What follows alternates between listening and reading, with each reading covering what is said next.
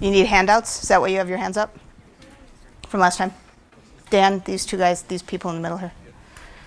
All right, we're at Lefkandi, the site of Lefkandi on the island of Euboea in central Greece. Take a handout, please.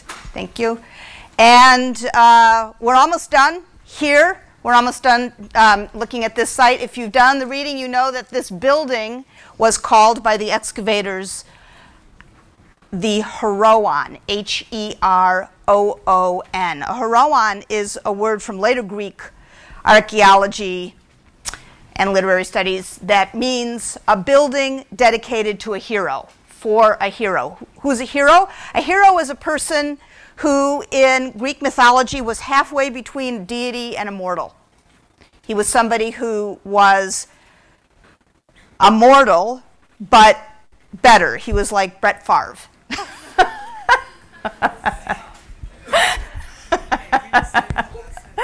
And whoever it is who's going to do it today for the Twins. Yes. So they are assuming, therefore, or they're concluding, actually, that this structure was erected in honor of the man who was cremated and buried in this shaft grave in the middle of the Heroon in an heirloom bronze Mycenaean crater. And we know from thatch that was found on the floor, on the clay floor of the Heroon building, that much of it was completed and in fact even roofed. And almost all of it may well have been. But down here at this end, please take handouts, down here at this end, at the far end of the 45-meter long structure, there were some tombs, Mycenaean tombs, Mycenaean chamber tombs.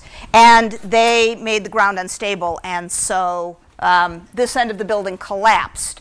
And it must have collapsed not too long after the parts of the roof that went over the main building were constructed, because there's not much evidence of long period of internal use of the building. The clay floor has very little in the way of tramped on broken pieces of pottery. And in archaeological sites, tramped on broken pieces of pottery are super common in clay floors. They're the standard kind of garbage that gets tamped down into the floor. So the lack of it here suggests that the building wasn't open and entered for very much time at all. The huge mound that gave the site its name, Tumba, had 26,000 sherds, and these are some of them, and we got to this point last time and decided on the date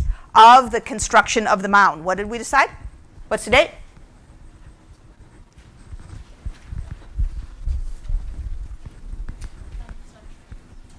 10th. Because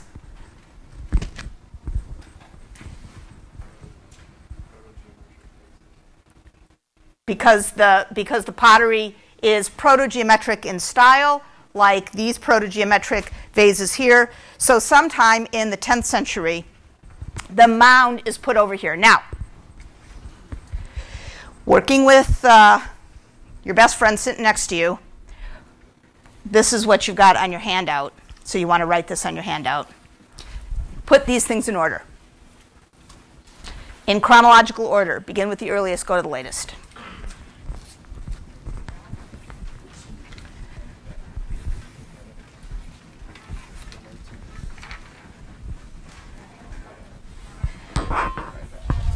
So, of course, I totally forgot. I just started talking. And you did not jump up and say, Professor Berlin, you were supposed to remember to say this. So now I'll have to do it on Thursday. Okay. Should I remind you again? Yes. I will. But Thursday we're going to hand back the papers, so it'll be easier for me to remember. Okay. Sorry.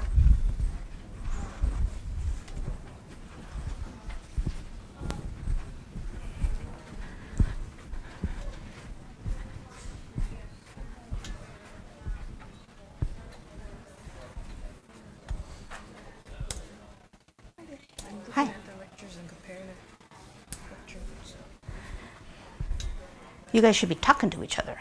This is better if you're talking to somebody. It's easier if you're talking.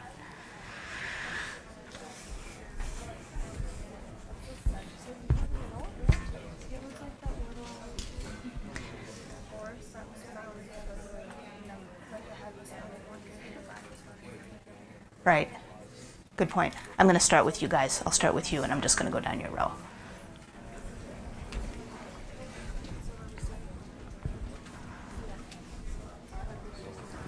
Hello. Hi.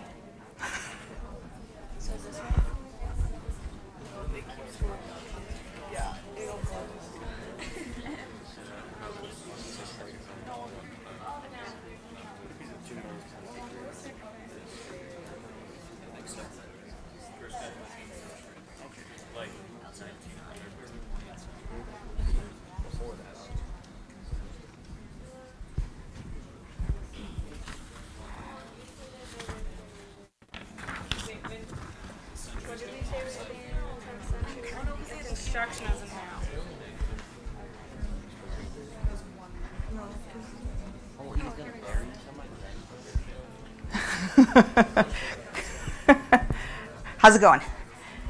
Good. If we mycelium chamber tubes right before, how do we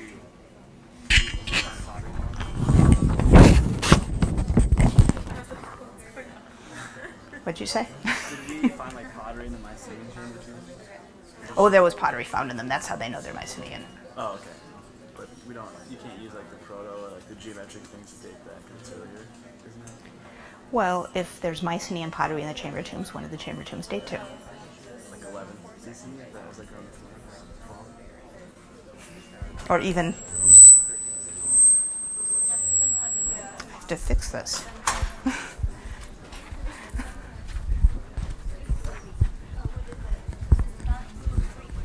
All right. Okay? Ready?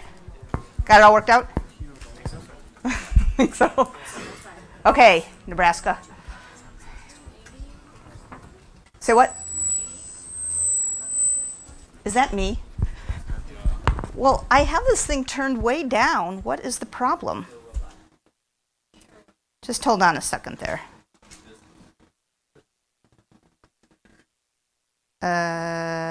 Where's the... Oh, shoot. I can't get the... Oh, go away. I don't want that. I want the volume control. All right, never mind.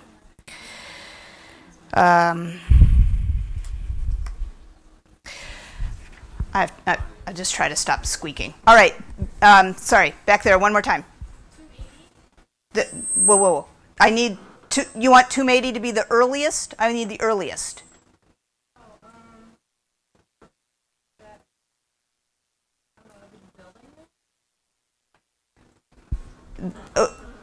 Person next to you, what did you think? Tomb 80 as the earliest thing? The earliest in date? What's the date of Tomb 80? 800 to 750. Write that down. 800 to 750. You two. Next person in that row. What did you have as the earliest thing? The Mycenaean chamber tombs. What's the date?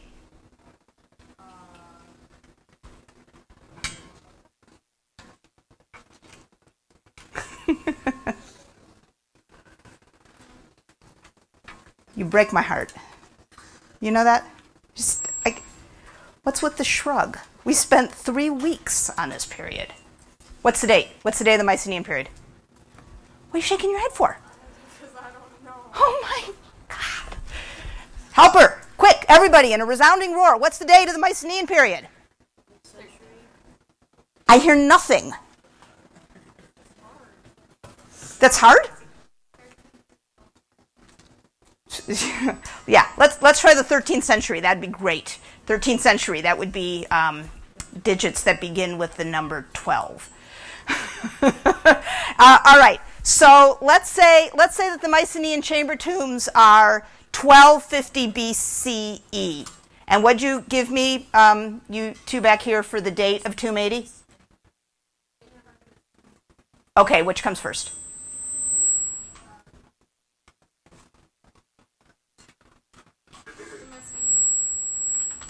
Yes.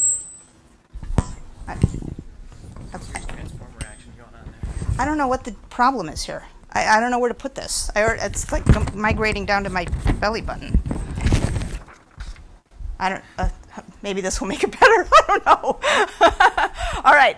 All right. So let's all agree that the Mycenaean chamber tombs precede tomb 80 by about how many years? You two back there? About how many years is between them?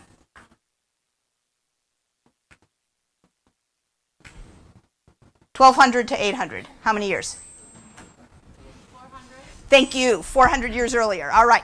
400 years earlier. So the Mycenaean chamber tombs need to be first. Next person in that row. What comes next? Tomb 1 and 3. What's the date of tombs 1 and 3?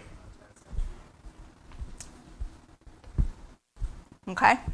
We're going to have a whole bunch of stuff in the 10th century, and then we're going to have a little discussion about what comes first. Tombs 1 and 3, 10th century. Next person in that row. What do you think comes next?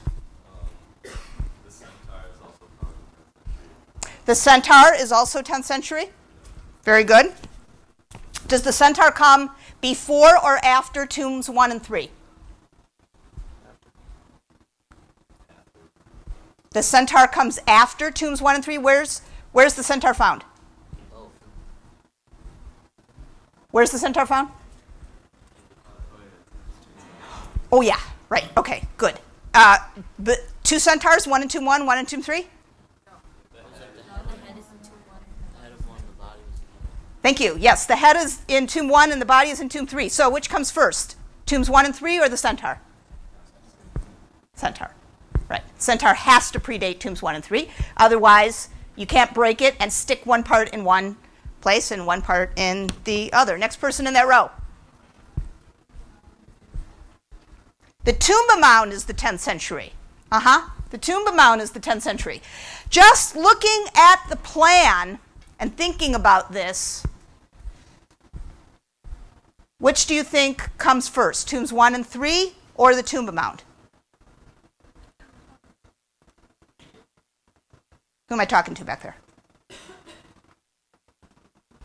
I cannot hear you. Because? How many people think the Tumba Mound comes before tombs 1 and 3? How many people think that, at least one person has to raise their hand because one person just said that. The Tumba Mound comes first. Raise your hand. Hardly anybody.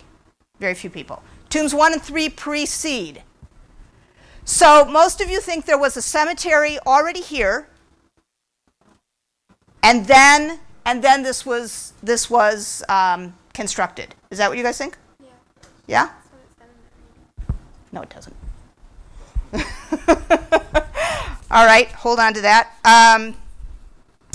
So we've got the Tumba Mound next. Is that right? Do we have the Tumba Mound next? We have the Mycenaean chamber tombs. Those are definitely first. The centaur has to come before tombs 1 and 3. The 10th century, of course, is a whole 100 years, so we have a lot of time to play with here. Is the Tumba Mound the next thing? Next person in that row. No, it is not. Thank you. Why not? Because the mound was erected over the structure after it was destroyed. Am I correct? You are. The next thing would be the funeral of the man and the woman. The funeral of the man and the woman. What is the evidence for the funeral? What kind of funeral was it? Next person in that row.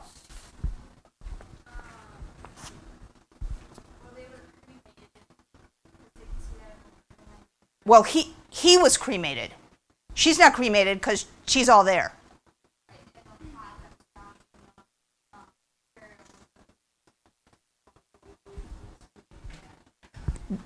Exactly. And what's the evidence? Where did the cremation take place?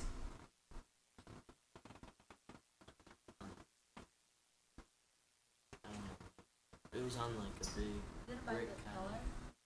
It's, yeah, where on this plan? Where on this plan? Have I run out of people in that row? Where am I? Raise your hand, last person who talked. I have run out of people in that row. Person in the row ahead of you. Where is the evidence for a pyre? Yeah. Where? Yeah, right here. Exactly. What does the evidence consist of? Next person.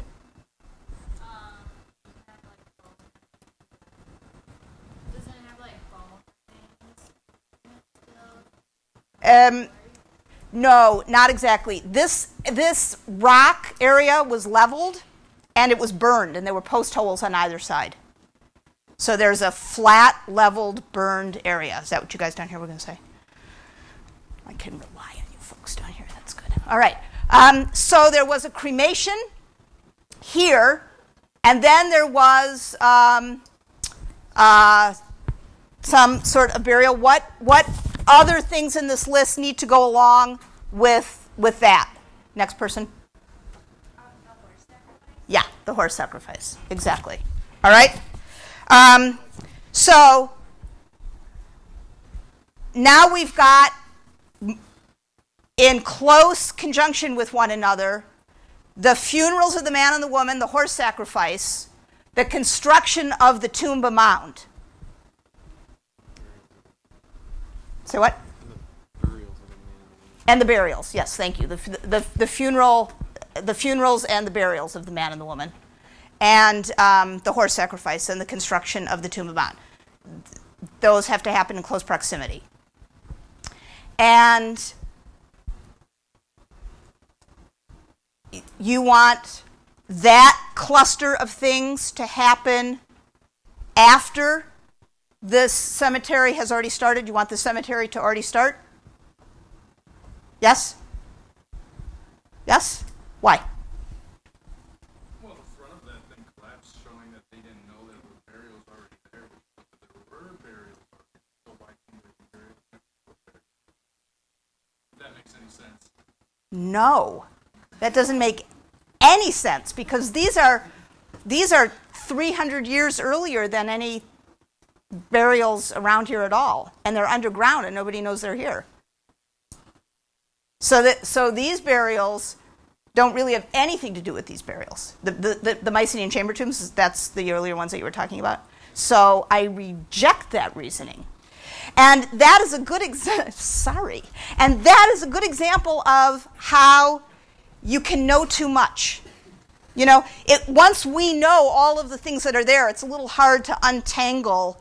You have to remember what people there wouldn't have known.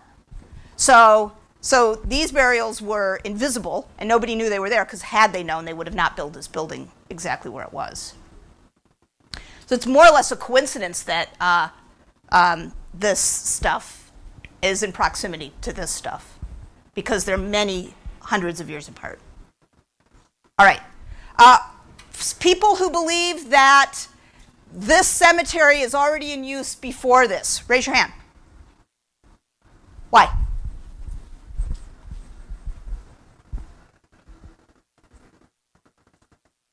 You just feel like it should be? People who think that the cemetery was already in use. Why? Well, this whole grand structure thing it hasn't gotten much use, and I think if it was already constructed, it wasn't around very long before it was basically covered over, so they wouldn't have had enough time to have that many people die and buried in the time of the structure being built and being covered over. What does a single elaborate burial structure remind you of? A single elaborate burial structure, Catherine. The Tholos tombs.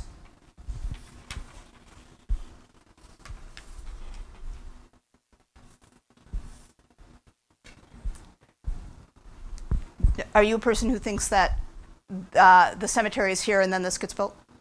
I think that it might be because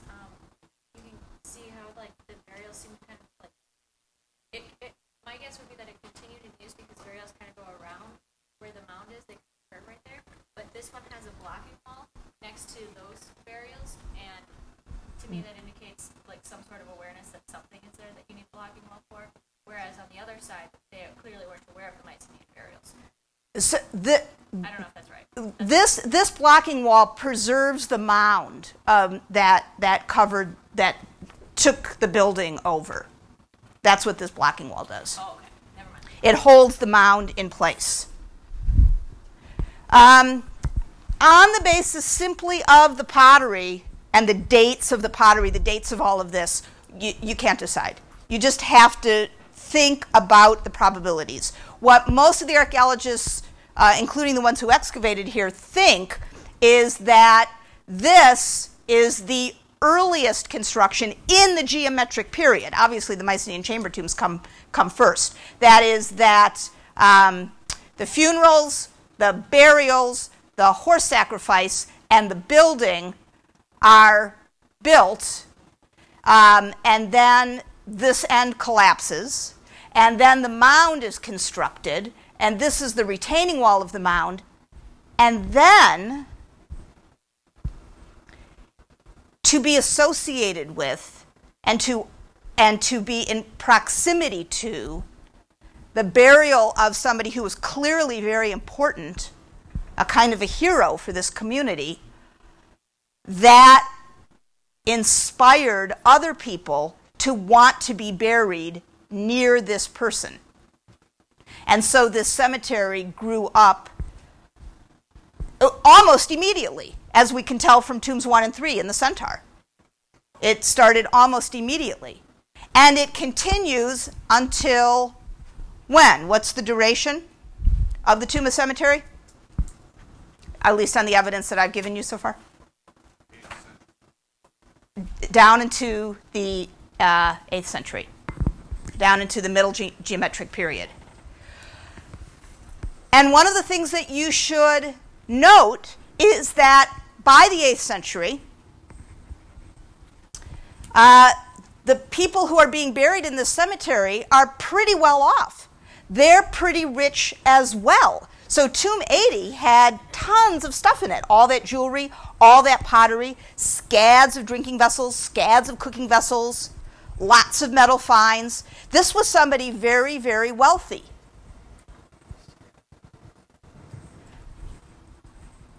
But not somebody who had a flashy singular burial like this. All right, last time we ended by reviewing or counting out how many similarities and differences we could find between the description of the funeral games of Patroclus as recounted in Iliad 23 and this site, Tumba, and Mycenaean shaft graves. Now, in that list that you have,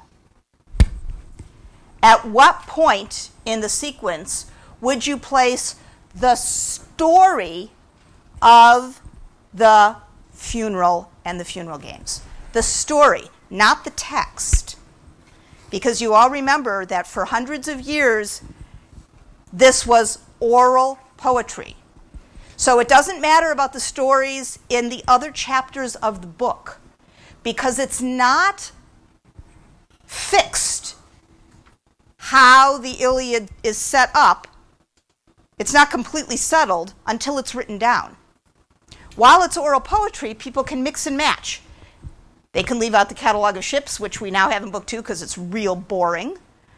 But they could tell over and over the story of the magnificent burial and funeral games that Achilles put on for Patroclus because it's a very great little episode. So, just thinking about the story, where would you put it in this sequence? You can have a little chat with your neighbor.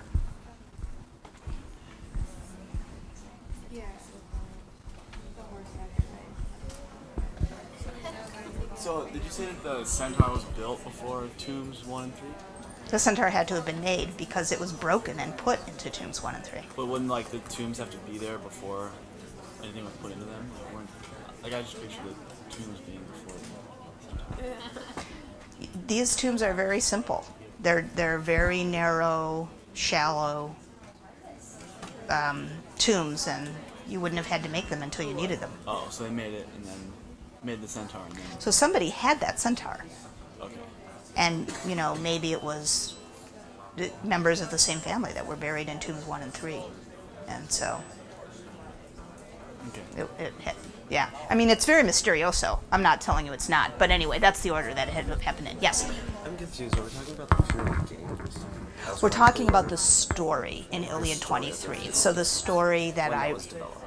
Yeah, the story that I read you. So there's all of the details about the funeral itself, and then Achilles puts on games at the end of it, right? Yeah. Okay. So that whole piece from Iliad, what's now book 23 of the Iliad.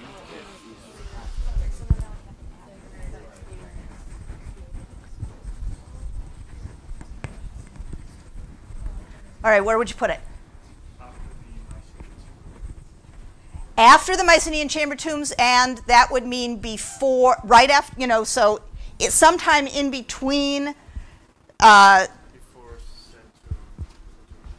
before the centaur, before whatever you think is the next thing in the list. So early on, but post-Mycenaean. That's where you would put it. How many people agree with that? Early on, but post-Mycenaean. Not so many of you. Why do you think that that's right? Why did you put it there?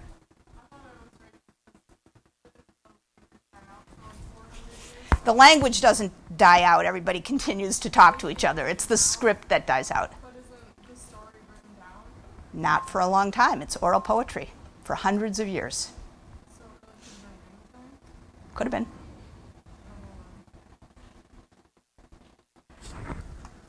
Give me another reason why you put it there, somebody who put their hand up.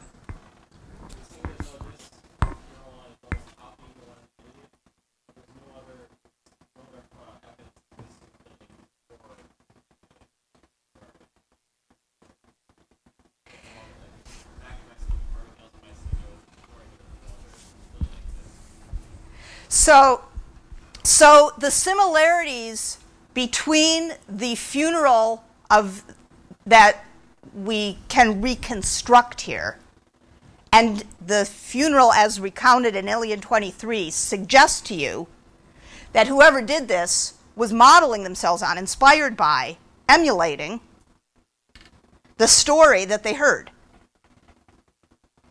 So that would argue for the story preceding this. But after Mycenae, because the specifics that we see here, the horse sacrifice, the pyre, the jar, the cremation, the shroud, we don't see those things in Mycenaean palatial period burials, suggesting that that story in Iliad 23 postdates the Mycenaean era. That's the argument. Who disagrees? Who puts it someplace else? Most people did not raise their hands, so what's with the rest of you? It's just a sleepy day today. All right. Where do you put it? Mm-hmm. I would put it after the construction of the building and the burials before the mound was created. So, in other words, the story is made after something that sounds like this, that people did this, and then a story springs up that has a lot of similarities to it. Almost as if the story is a kind of narrative of, maybe even this for this hero. Who buys it?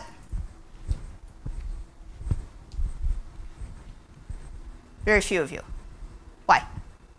Well, it's just, I think the similarities are so innate that, I believe that story is. The similarities are innate?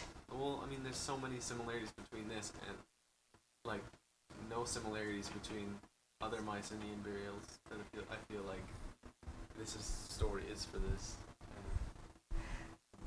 Oh. So that the story that we have had to have been inspired by this real life as opposed to this real life being inspired by the story. Right. Yeah. Say that again? Because the similarities are so specific, you feel that the story was made specifically about this set of events. Yes? Who agrees? Not so many people. Couldn't they just, like the story could have been before they started burying people like this, but as it got on, wouldn't they have just changed it to their way of burial after the collapse? Who's they? Well, the people telling the story, because they may have forgotten about, like, the different kinds, like a Tholos tomb or something like that. You wouldn't forget about Tholos tomb because they were visible. They were visible. All right, so we've got a set of votes, not very many, for after the Mycenaean period, but before this. We have a few outliers who say that the story must come after this and have been inspired by it. Is this the only burial like this? Yep. Mm-hmm. Tis.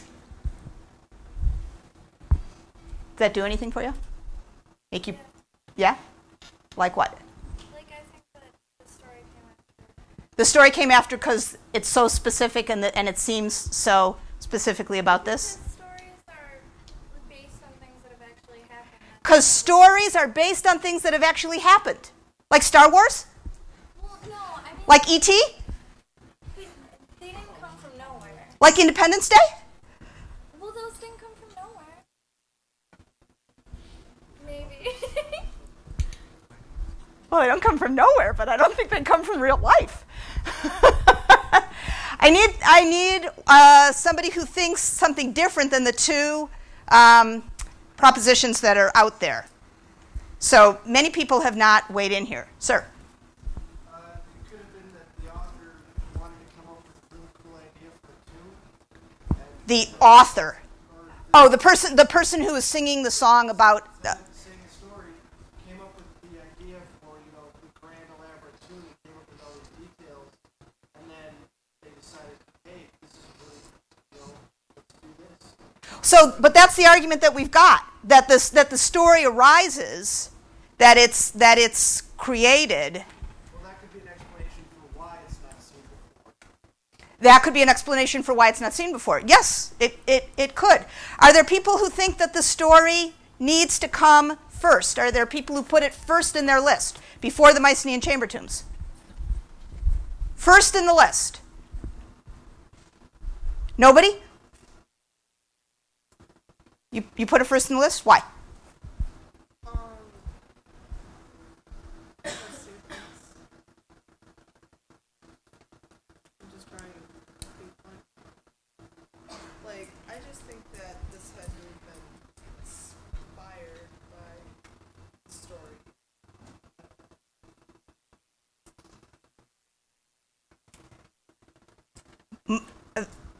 Except for this triumvirate right down here in the middle, nobody else thinks that this story has to predate or should predate on the evidence that we've got here.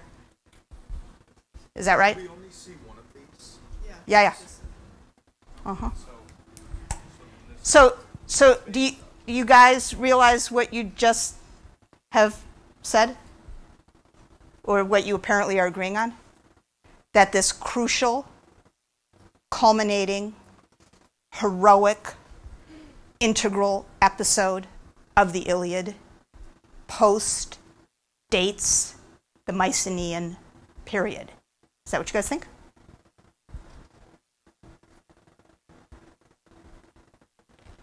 Are there any pennies dropping in any heads? Well, then you come talk to me afterwards. You're lost? What am I trying to say? Help him out here. What am I trying to say? You're saying that it's odd that a story about the Iliad, which is in the Mycenaean period, would actually be created after the Mycenaean period. Except that I didn't say that it was a story that was created in the Mycenaean period. Other than that, though. But I just think it's odd that this story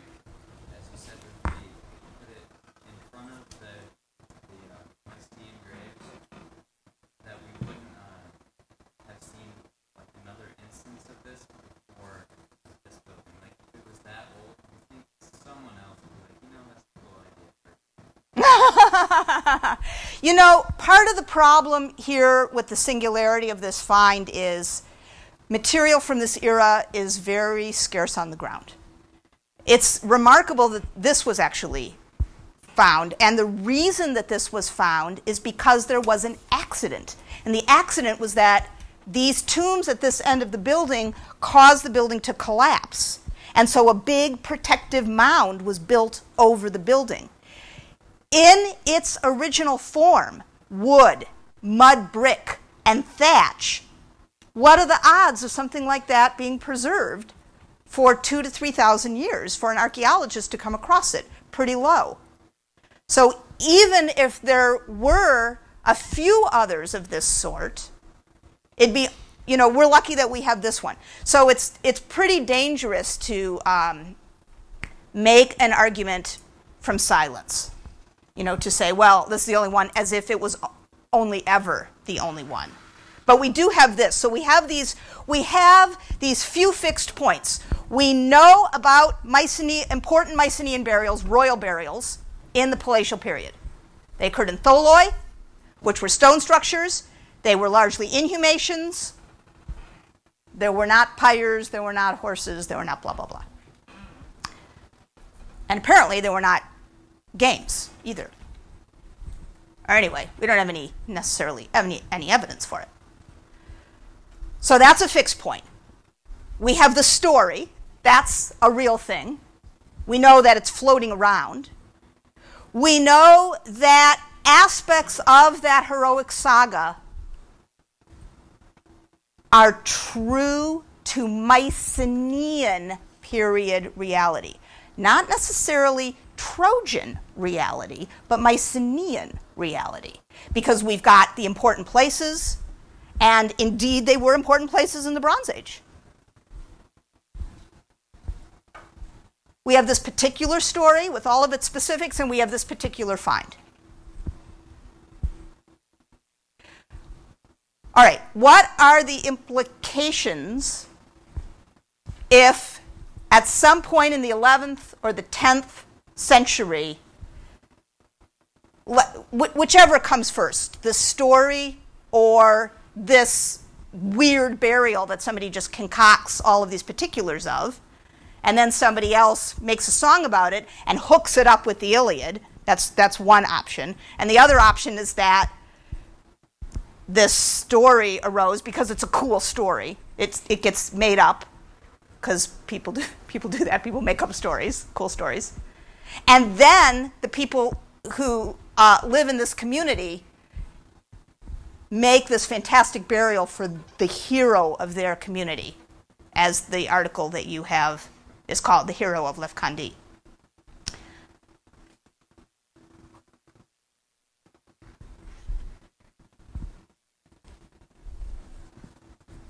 In that chronological list, where does the construction of Grave Circle A go? In the chronological list that you're making, where does the construction of Grave Circle A go? Yep. Before what?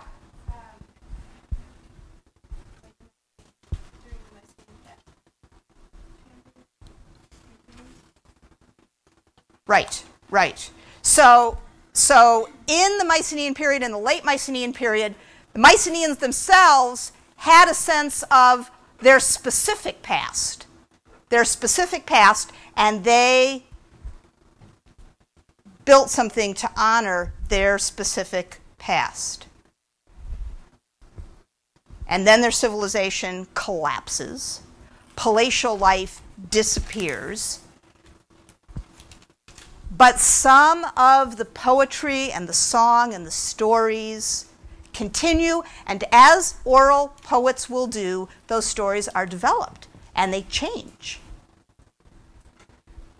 And there are people living here and there around Greece, and they hear these stories, or maybe they do something that produces more information for the stories, like they make this weird burial, or maybe inspired by one of the stories, like the one in Iliad 23, they make a burial like that. Why? What would get people's attention living 200 to 300 years later, besides the stories? Why would they think that there were these earlier heroic, strong, warmongering people? Why would they have any idea about them? Because the Tholos tombs are still visible? The Tholos tombs are still visible. Not only the Tholos tombs. Ooh, I forgot I was going to do this. Next. All right, hold that thought. Remember this? Quick. Write down as many similarities between this and this, design-wise, as you can. Quick! As many similarities.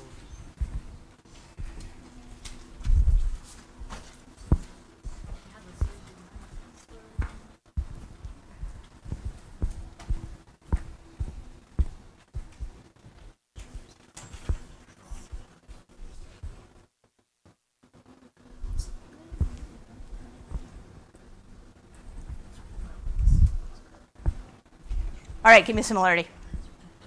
They take up the whole space. What takes up the whole space? The design. Of the pot. What about this takes up the whole space? The picture. So there's this, and there's...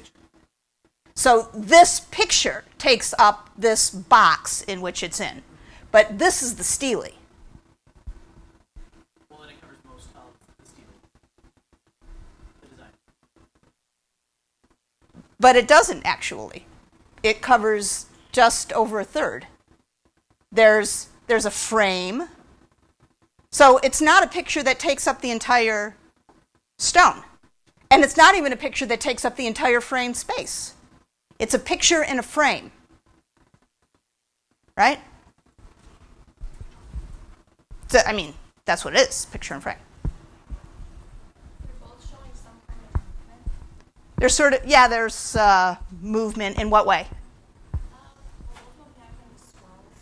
Yeah, they're kind of swirly. Yeah, kind of swirly. Something else?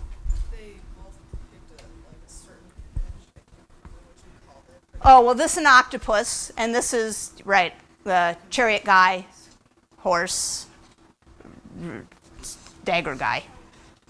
So there's something specific being portrayed. It's not just totally design feature. Something else. The swirls connect where like the tentacles on the pot and then the swirls on the above design on the stele, they like connect.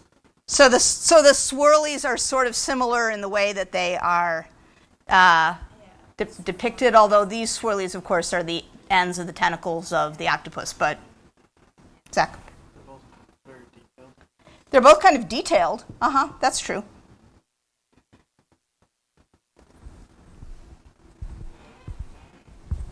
What phase of geometric is this?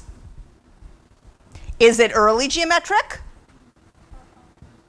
No. Why not? Because it's elaborate, because there's painting of a live creature on it. Right, and what did early geometric look like? What did early geometric look like? You with the twins cap on your head, or whatever that cap is. Oh, it was like simple kind of shapes and designs. Design. You got a little fragment of a piece of pottery. How can you tell it's early geometric?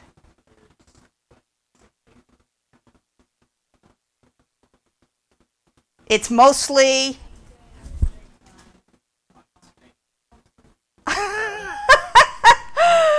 It's mostly painted. It's mostly painted. It's practically all black. There's very little design. Practically no design. What little design there is geometric. Very little design. Is this middle geometric? Why not? Yo. Is this middle geometric? Why not?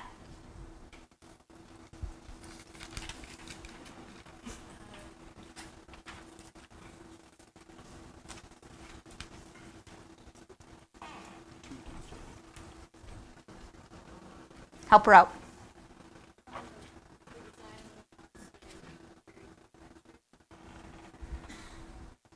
what is the difference between a middle geometric design approach and this?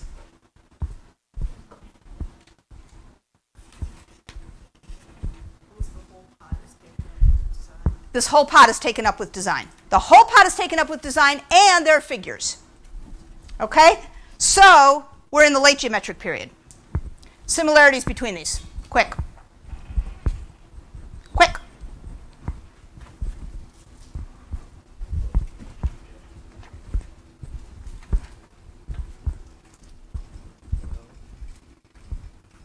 I'm going to call on you.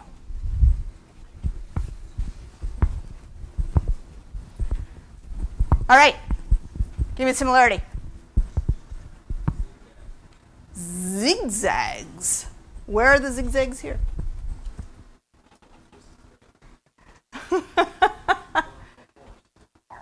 The horse figure.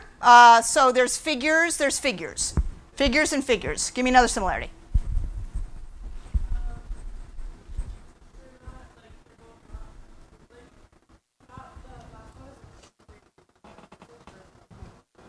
Say what?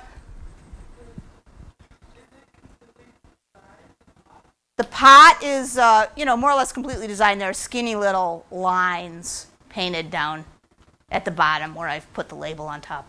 So there's bands of little geometric sort of bands.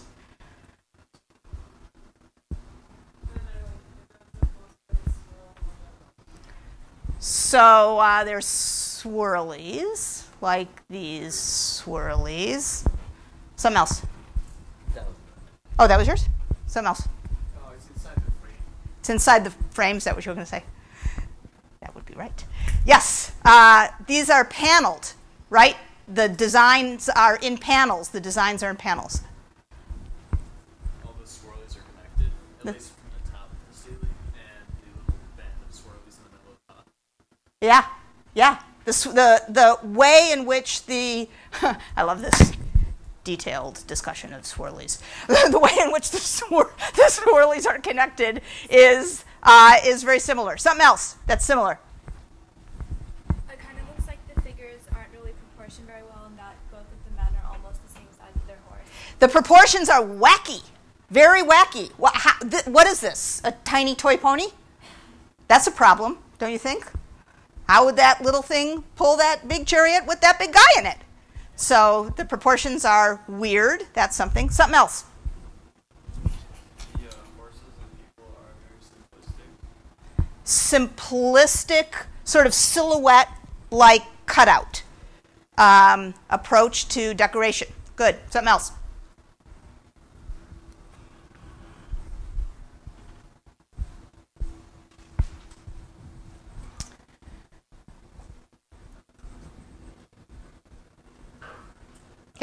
Something I noticed was that on the little pot, in between, like the guy and the horse, and under the horse, there are little designs to kind of fill the space, kind of the same as the swirlies on the left.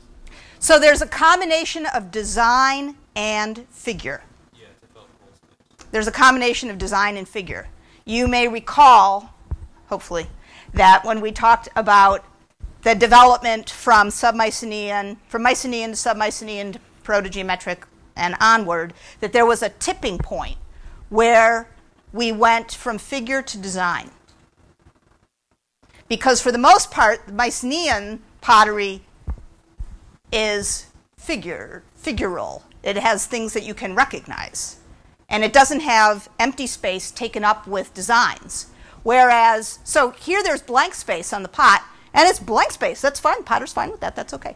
And here, the potter is like, or the painter says, there's blank space underneath the horse. I'll just put, this upright and then this T-like thing. Looks like a game of hangman, and then some dots, and then some circles, and then some diamonds, and then some check marks. And that's good. Everything's filled up. Excellent.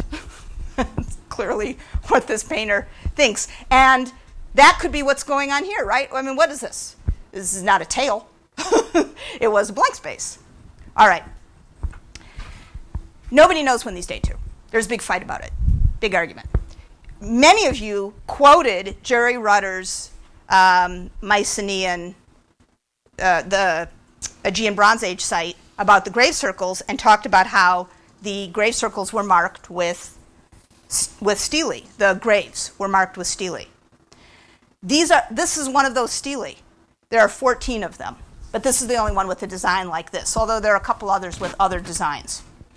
I mean with other sort of picture designs. And then there's some that just have designs.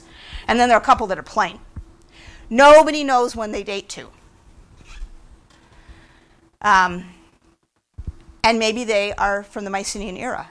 And if they are, they represent one thing. They represent the Mycenaeans marking the graves, and they represent the Mycenaeans making this picture, and then this picture, you might interpret it as a hunt, you might interpret it as a chase, you might interpret it as whatever. But the other option is that, as the archaeological remains quite clearly allow you to reconstruct, that these are put up much later. In this era, when looking back at the heroic past was a meaningful thing for people to do. And it was easy enough to recognize that there had been a race of heroes, men who could work with giants to construct walls of stones too large for any individual to imagine crafting and putting in place. And you would have heard these stories, these incredible stories about a long war and magnificent warriors and brave and heroic battles and stirring comradeship stories and these funeral games. And you would have believed all of that. Why wouldn't you have? You can see the evidence before you. And if that is how you think, or if you're living in the 9th and the 8th centuries BCE in Greece, and that is how you think, who could blame you? Who could blame you? It's not just people then who believed all those stories. It's people now who think when they hear the story that it must be true, because that's the power of song. That's the power of poetry. That's the power of myth. That's the power of a great story. That you can't believe that it can't be true.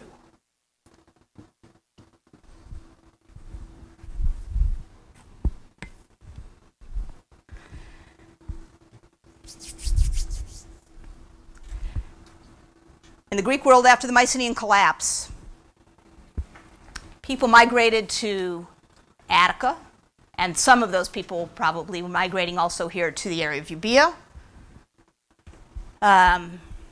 where the site of Lefkandi is. Some parts of Greece, we know, however, were depopulated. But it doesn't mean they were abandoned. It just means that there were fewer people living there.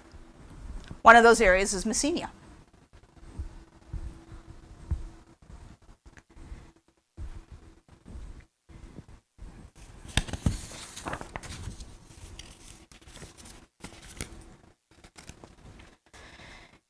In 1939, when Carl Blegen started excavating at Ano Anglianos, Pylos, he had a young man working with him named William MacDonald. William MacDonald was a graduate student in archaeology. And he went on to get his degree, and in the 1950s, he got a job here at the University of Minnesota.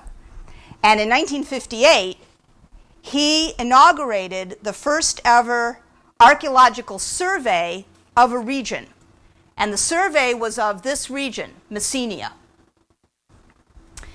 It was a great idea for investigating what happened. He wanted to know what everybody wanted to know. What happened after the collapse? What happened to these people? What happened to these lives? So from 1958 to 1968, he led a team of archaeologists on painstaking foot survey throughout this region, and it was called the University of Minnesota Messenia Expedition, and it remains the best and best documented archaeological survey of any part of modern Greece. So you should all be very proud because it's so very cool.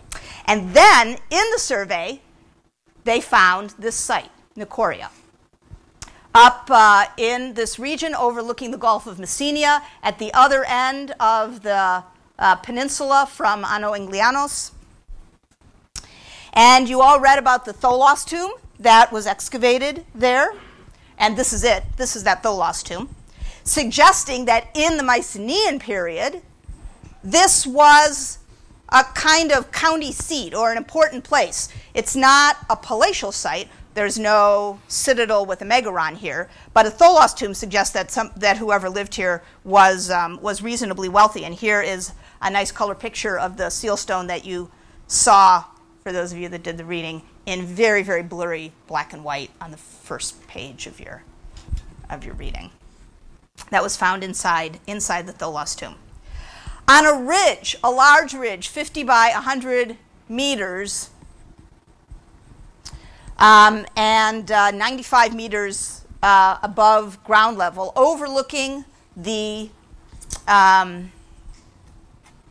of Messenia, the UMI, University of Minnesota Messenia Expedition Survey archaeologists found a site. And that was extremely important because at the time, in the 1960s, when they found this, there had not yet been a site of this, a settlement site, not a burial site, a settlement site, of this Dark Age period found.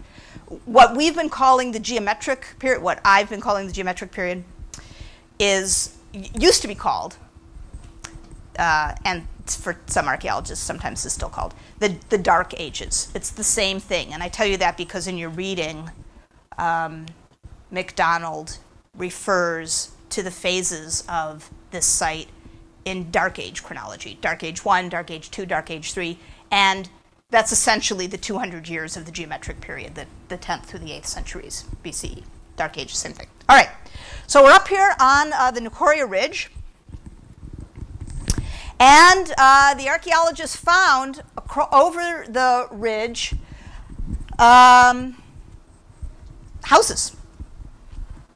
Not tons of houses, but houses. Mostly one-room houses, almost all, in fact, one-room houses, mud brick walls, stone foundations, very, very simple. Almost seems like an extended campsite, be like a lot of trailers. And they had excavation areas 1, 2, 3, and these are according to the order in which the excavation areas were opened. And in the middle of the ridge was the most clustered of all of the houses, and that area was area 4, Roman numeral 4. And in the middle of area 4, the excavators found an unusually large house. And it was the first house that they found, and so they called it Unit 4-1. And that's what you have a plan of and a handout, Unit 4-1 at Nichoria. You're looking here at an aerial view. You can see the rope for the balloon, a balloon photograph, of the foundations of this structure. It had 2 phases. And here's what's called the state plan. The state plan means a plan that shows everything that was found. So in these 2 phases, you can see the black stones are from phase 1, and then the gray stones are from phase 2. Let's go through Nichoria, Unit 4-1, phase by phase. Here's phase 1. About 10 meters by 7 meters, with this nice, with this large paved circle, this elevated paved circle at the rear.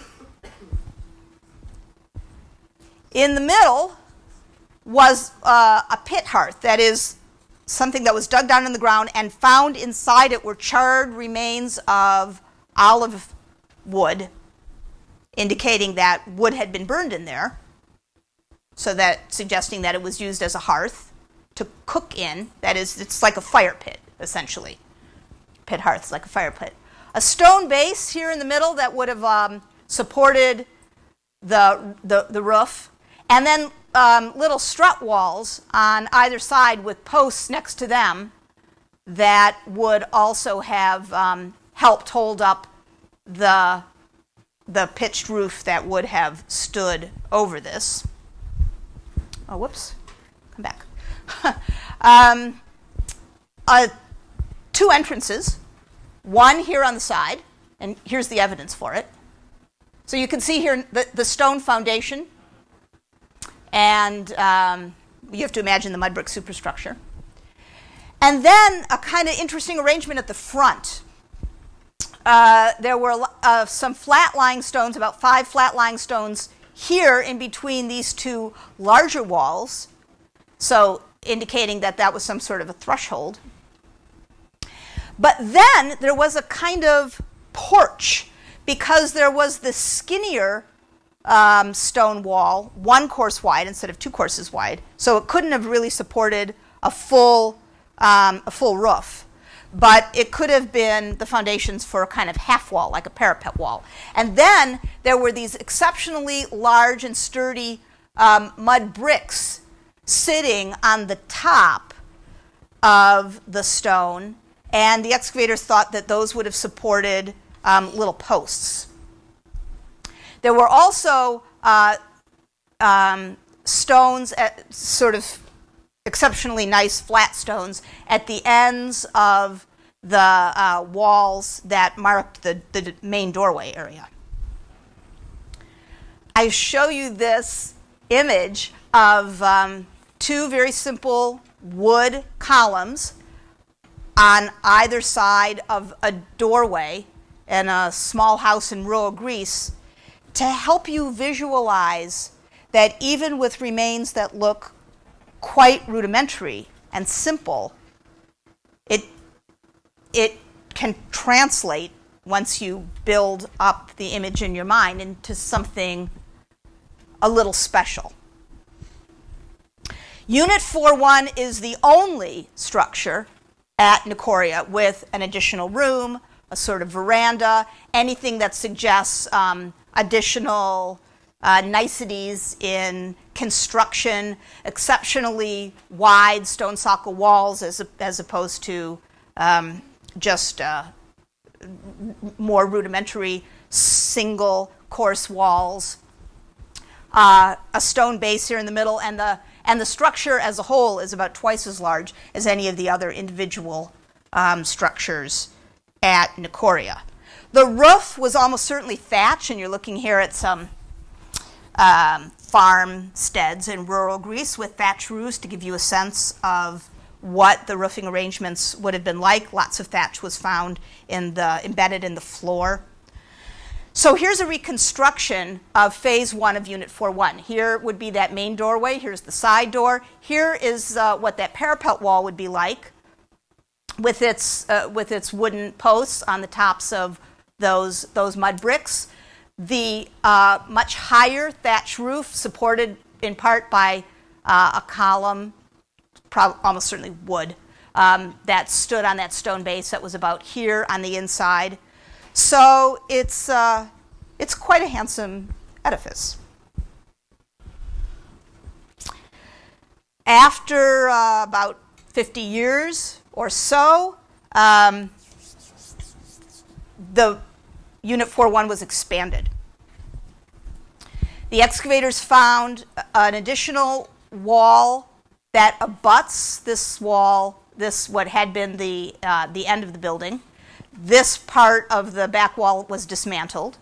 The building was made just a little bit wider, so the original, this original north wall continued in use, but then another wall was built around it, and the veranda aspect was increased. There were pebbles, lots of little pebbles laid down on the ground in this front enclosed area.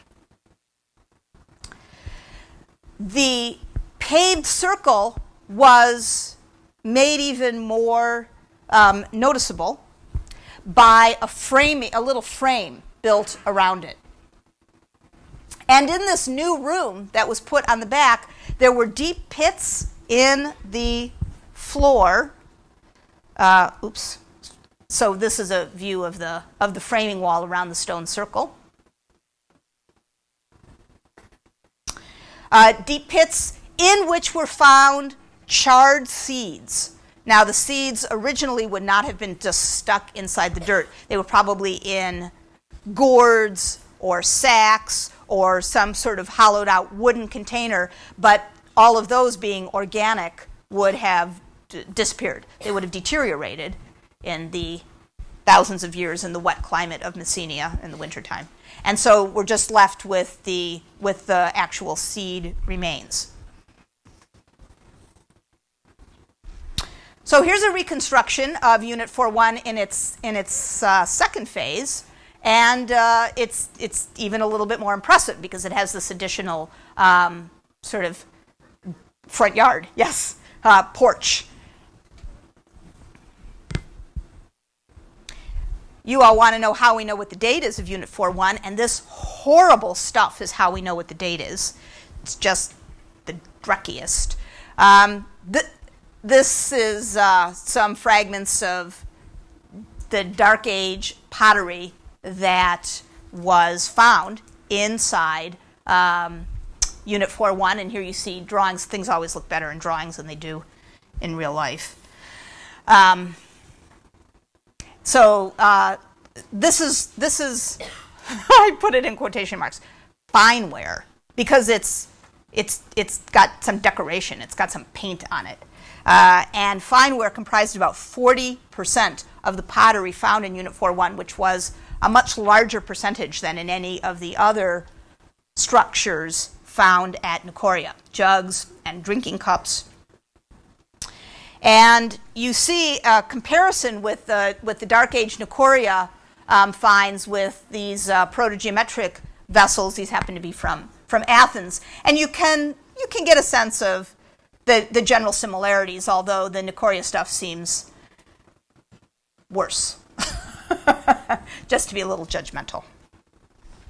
Lots of cooking vessels, interesting sorts of cooking vessels, little cooking pots, braziers on which the pots would have been balanced. Vessels such as these happen to be from Tomb 80 at Lefkandi, but they are very similar to the sorts of cooking vessels that were found at Nichoria. In addition to vessels like this, there were fragments of things that look like essentially a hibachi, a little grill. Inside Unit 4.1 were lots of faunal remains, F-A-U-N-A-L. Fauna is bones, animal bones. A lot of the bones were cow bones, cattle. During the excavations at Nichoria, the fauna was collected very systematically and studied very systematically for all of the phases that the site was occupied in and had a Mycenaean component to it. And what the faunal analyst, the person who studied the bones, discovered was that in the late Helladic period, in the Mycenaean period, cattle took up about 20% of the faunal remains. But in the Dark Ages, in the 9th and the 8th centuries, cattle took up about 40%. And in addition to taking up almost half of all of the remains, the age profile of the cattle bones shifted. Most of the bones came from young animals.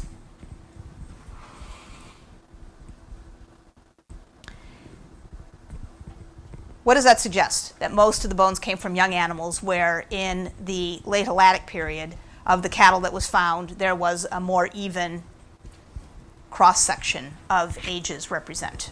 Most of the bones came from young animals. What do you think that means? Maybe that.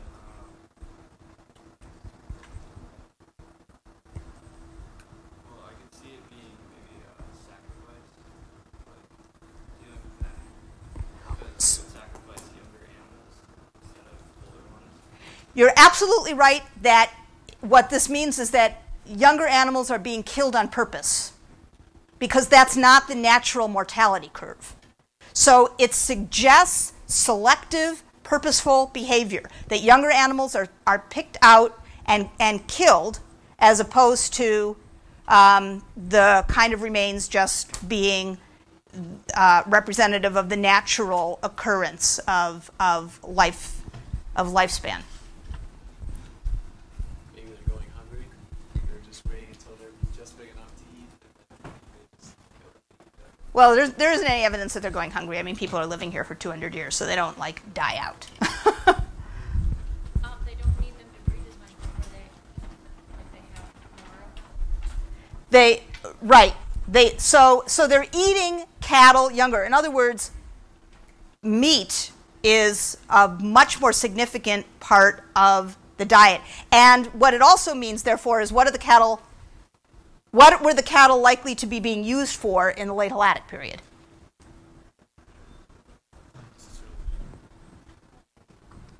Could be dairy and labor, because that's how you get older animals. Dairy and labor. So they're agricultural animals. And here, instead, cattle are being raised. It's more like cattle ranching. Cattle are being raised for food, and so as you point out, they're killed off just as soon as they're good to eat. More often than not. So the diet is changed significantly. All right. On Thursday, we will continue talking about Nichoria, and you will get your papers back.